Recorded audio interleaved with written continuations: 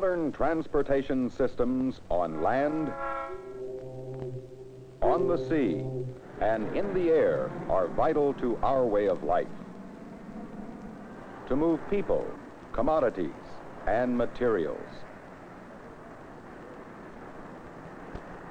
In this jet-propelled age, people are in a hurry.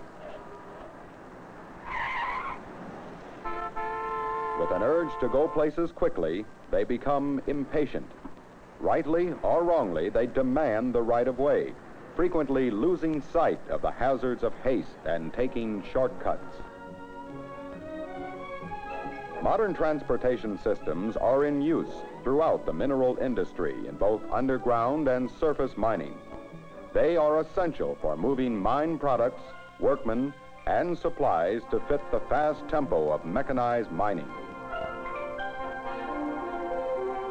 Belt conveyors, like all other forms of transportation, have specific hazards for which safeguards must be developed to avoid personal injuries, equipment breakdown, and loss of production.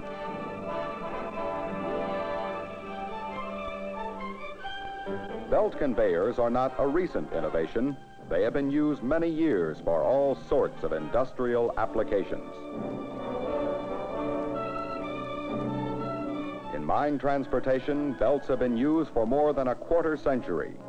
Their use has been stepped up in recent years because they offer continuous, rapid transportation for the flow of products.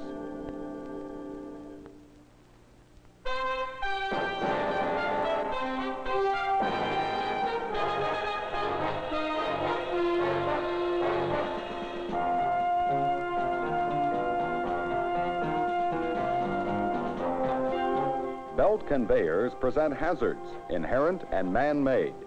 Their wider use under new conditions has been accompanied by an increase in the number of moving parts, such as reduction gears,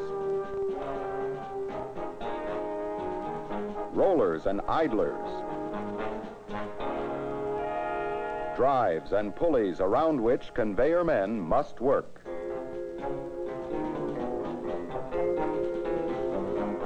The greater number of moving parts not only increases maintenance requirements, but also increases the chance for accidents. Usually an accident happens when it is least expected, injuring someone who least expects it, like this workman, for instance. With the belt running, Mike was cleaning up around the belt line when he noticed that a roller was sticking. He tried to correct the situation using a screwdriver.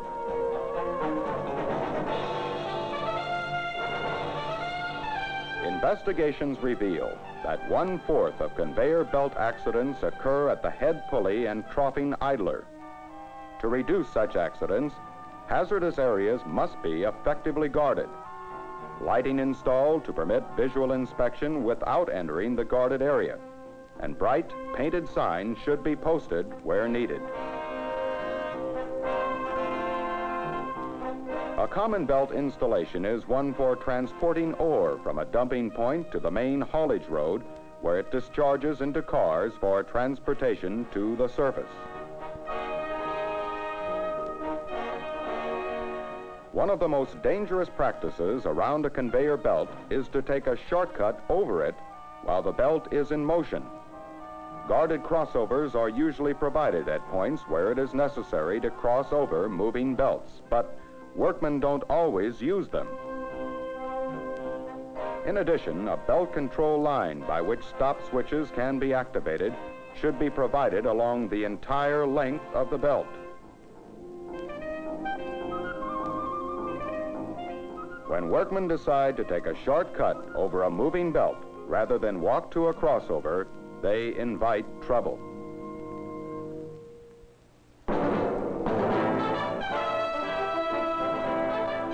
His buddy hurries to pull the stop line, but it's too late.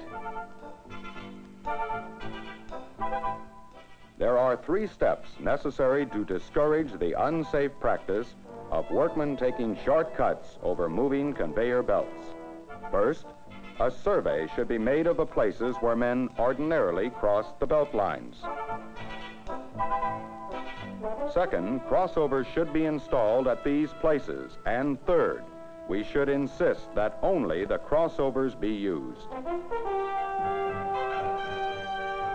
Here is another conveyor belt accident. The foreman instructed Tom, a conveyor man, to clean up the spillage around the drive motor and mechanism at the drive pulley.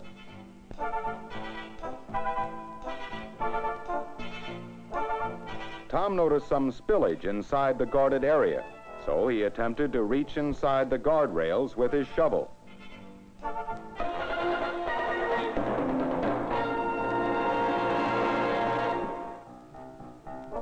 "84% of conveyor belt accidents occur during cleanup operations. In order to reduce accidents of this type, much care and forethought are required. Sometimes the basic hazards are overlooked. A conveyor man may forget that a moving belt is dangerous, but if all gears, fittings, shaft ends, couplings, and guards are installed, then necessary work may be performed in the vicinity with little possibility of personal injury. Another common type of accident occurred when 3 conveyor men were repairing a splice on the tailings loadout belt. The belt on which repairs were being made was 18 feet above the ground. 2 of the men were on the belt. The other was on the walkway alongside the belt. A small refuse belt line was in operation, but it became necessary to stop it when a chute feeding into it became plugged. After the chute was cleaned, an employee, unfamiliar with the conveyor system, was sent to start the refuse belt. He mistakenly started the main belt line instead.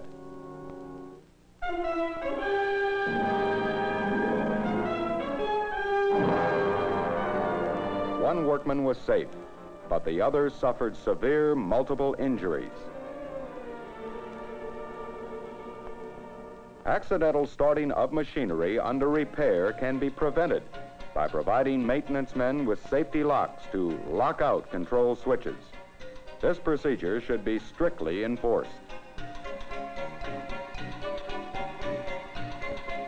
Accidents happen when least expected, and investigations reveal that they occur with a higher frequency when work is being done in a hurry by someone like Clarence, who today arrived at work 15 minutes late.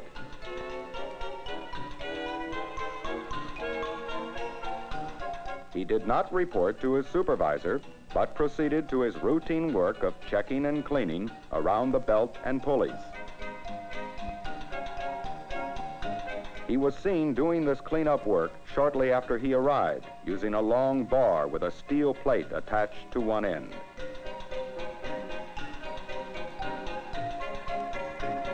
When he observed built-up material on the tail pulley, he used the bar to clean around it.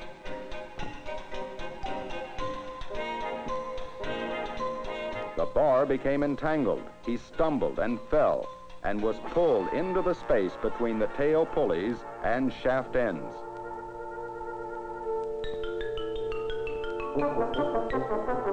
The direct cause of the accident was carelessness, the failure to stop and lock out the belt before attempting to remove adhering material from the pulley.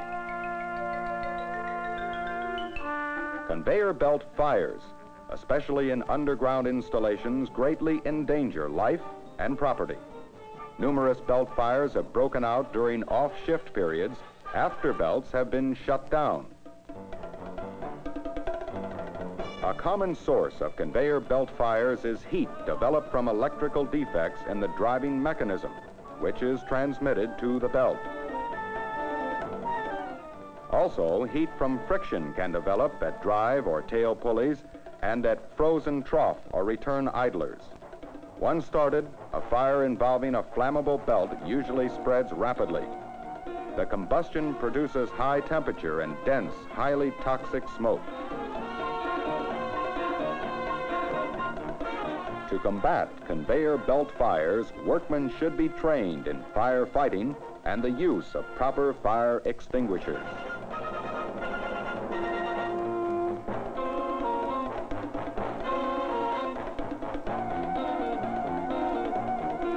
Fire extinguishers should be maintained in good working condition and should be available at convenient locations. Frictional heat is also caused by belt slippage due to faulty belt tension, foreign particles, and overloading the belt.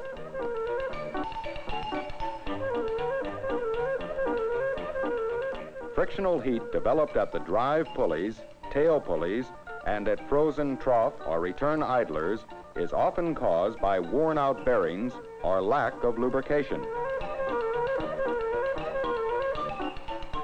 Frictional heat may develop at any place along a moving belt where it rubs against a stall part or obstruction. This can be overcome by having control switches in the driving motor installation that will automatically stop the motor when the belt slows down, slips, or stops. To prevent belt fires, all belts should be fire resistant and the entire belt system carefully aligned.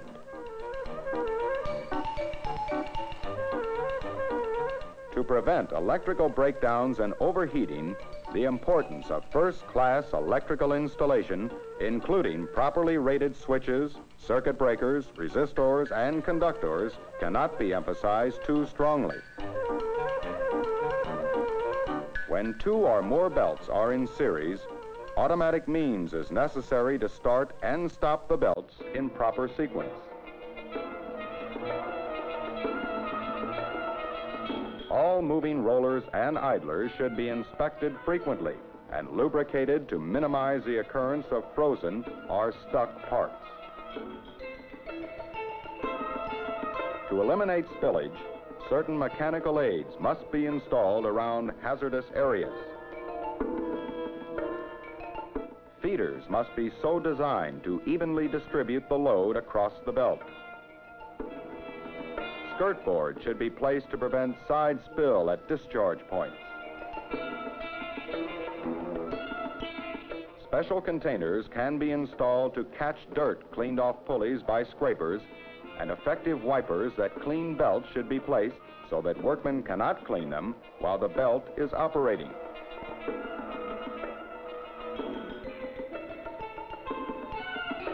Extended grease fittings and other mechanical aids should be installed so that work can be performed from a safe distance and not as shown here.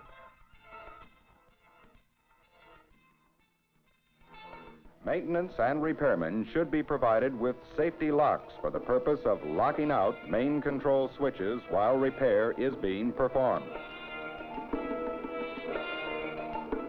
Safety rules should be posted conspicuously and employees instructed to obey them.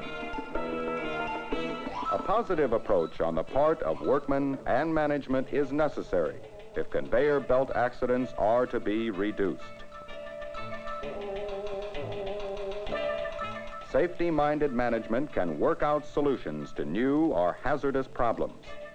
Safety-conscious supervisors can translate the solutions into action, and safety-minded employees can perform the work according to plan safely.